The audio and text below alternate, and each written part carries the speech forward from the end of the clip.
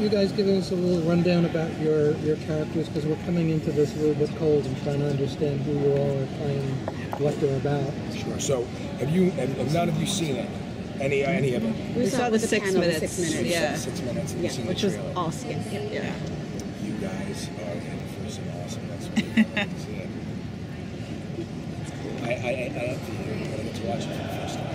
What was it like when you saw it for the first time? Wow.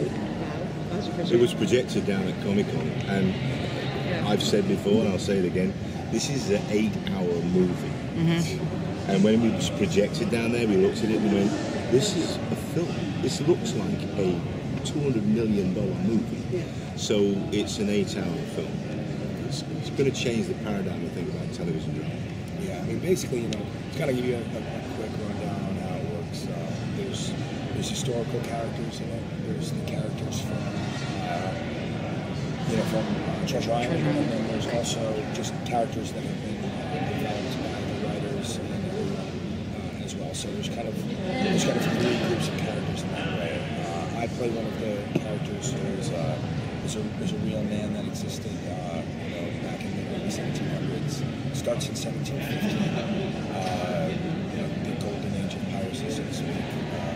Not the golden age of cable television. Golden age of piracy.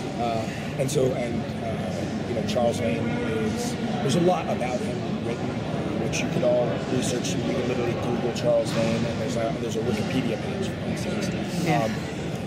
But what there isn't is there's a chronology of ships that were taken, acts that were, when he did this, and who was killed, and how much money was changed hands. But there's not much about the man himself, who he was, how he felt about this, why he did this, where he was born, whether he had parents or was an orphan, did he grow up on a ship or on the land, or all those things. So it's kind of a cool character to play one of these where you're kind of mixing what you know happened with what you're kind of coming up with.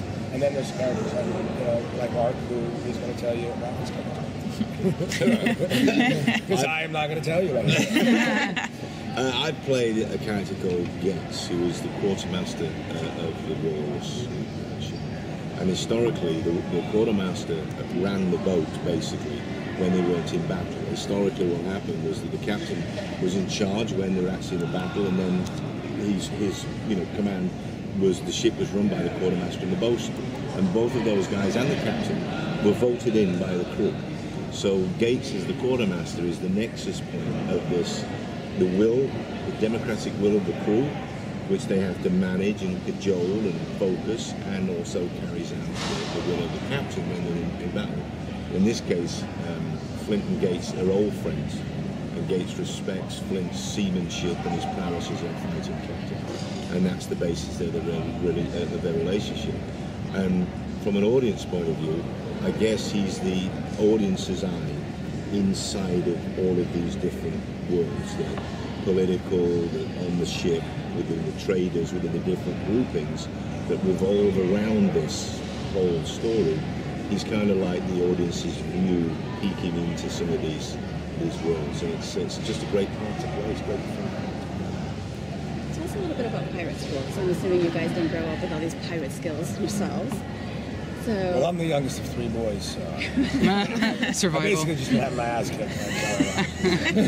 Yeah.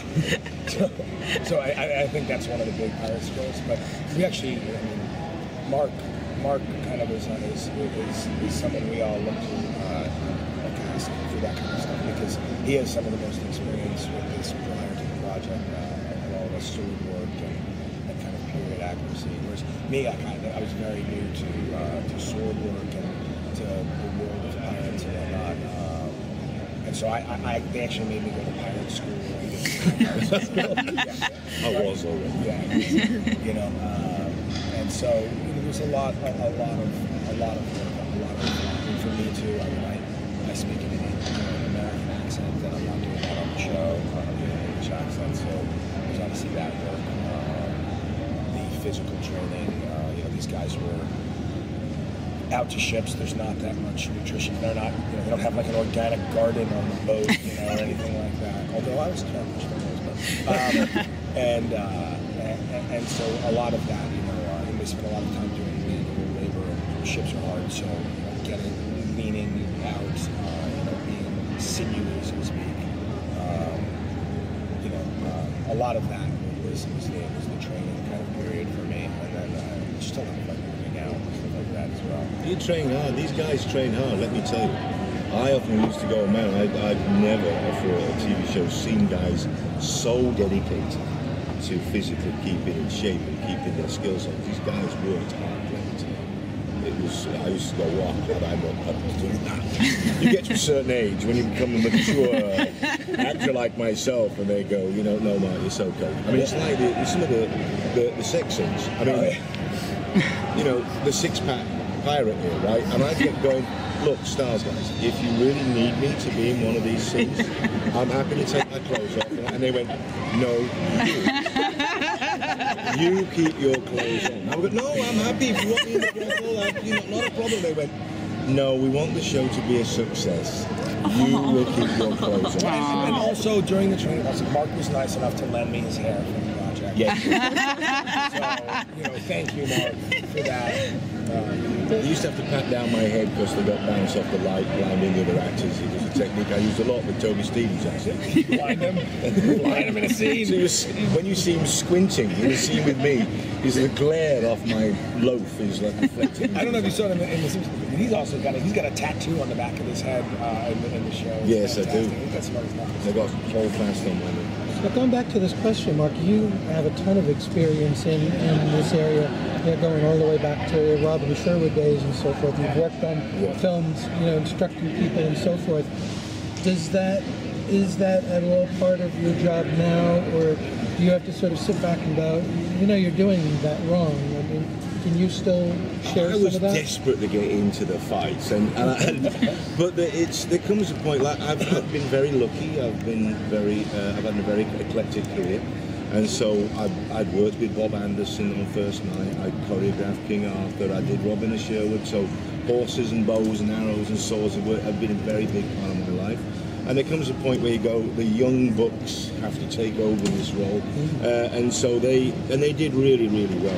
I have to say they trained very hard, and it looks brutal and gritty. So I looked over a couple of times and just give moral support. But no, I'm not in the midst of it. They had an amazing stunt team down there. The guys, the stunt team were fantastic. So yeah, it was great fun to be. I was a little bit frustrated because I wanted to be in the middle of that, but you have to leave it for the young bucks to know. And there was a lot of, there's really a great team in place. Even like down to our second unit, which shoots a lot of the action stuff. Yeah, Nick. And the second unit director, Nick. If you like go online and you look at what he's done, you go like, oh my God, I'm so happy. Basically shot like everything, like saw. Gladiator. And it's amazing, and he's the one in there, doing a lot of that, working with the stunt choreography and actually shooting it the way it was shot so that it looks the way it's supposed to. It wasn't long before it was very easy to put your trust in the people that they had assembled to do this, because it was clear they had assembled an amazing team, and you should just listen to the legends. I think that's what brings the cinema edge to this particular show, is that all the heads of department, from the makeup that worked on Harry Potter, you've got Nick who worked on Gladiator, you've got the GP that worked on Transformers, and the Bourne movies. So the actual feel of it is very, very filmy. It's very cinema feel to it. But thank you. I would love to get involved in all of that, but maybe some other time. Well, you're hoping for a long run on this series. So. I think this is going to run. We already got a second series before the first has even aired, so yeah, that's incredible. It's definitely going to be an 18-hour movie. It's already an 8, so it's definitely going to be an 18. Isn't that incredible that the reaction to this show has been so visceral? Yeah. There's the need for this type of show has been out there, and this is obviously going to fill that gap. That people reacted to it already. It's not even aired yet, and it's already got this phenomenal feedback. Exactly. Yeah, I'm so used to stopping taking photos with people from be shameless and stuff. And like, I'm already taking pictures all the time around like the world with people who are like, you're that buyer from Black Sails, and I'm like, how the fuck do you know? I haven't even seen it yet. Like, I just recently got to see it. Like, I was like, what's going on? Have you seen an uptick since Comic-Con? Because that's really kind of the first. So I saw, of course, that first one at Comic-Con, and that's the only version I've seen of that one. But I just we were just in MepCom, and a couple of us like assaulted John and like stole the computer. We're like, we are watching this. So we sat down, and I was lucky enough to watch 2 through 7. Oh wow! Run, and tell you, it just gets better each episode, and I still can't really believe I'm involved in this. Wonderful. Thank you. A lot of shows, when you start to watch a show, it starts big and you get sucked in, it's like a bait and switch, and then it kind of trails off, right? This starts big and gets humongous. Fantastic. By the time you're watching like 5 or 6, you're like it's so good, and then like you're watching 5 or 6, and you're like, oh, like, it's okay. What? Oh my God! Like, it's really kind of mind-blowing. That's awesome. It builds and builds and builds. It gets more convoluted, more passionate. The relationships get more complex. And the risks get higher. It builds. It's fantastic. Because in reality, I mean, it's such a big world. It takes a while before you even know all of the people who are in it, or think you know all the people who are in it, and before you even kind of understand what the politics are. So it's there's plenty to watch. Well, we're looking forward to it. Yes, very much. Thank you so much.